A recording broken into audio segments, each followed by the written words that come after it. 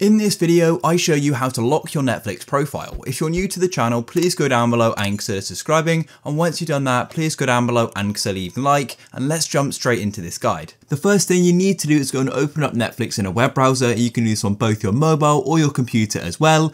Just make sure you do it on your browser on your mobile device. Then what you need to do is just go and select any profile. I'll just go and select mine, which is Tucker. So go and tap on it just like so.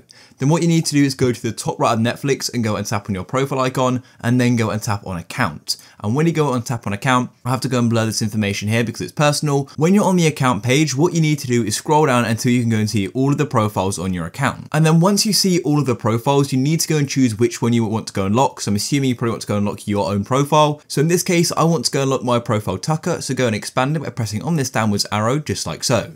Then all you need to do is go and look for profile lock. If you're on a mobile device, you probably have to scroll a bit longer. And as you can see here it is. And then all you need to do is go and tap on change, just like this.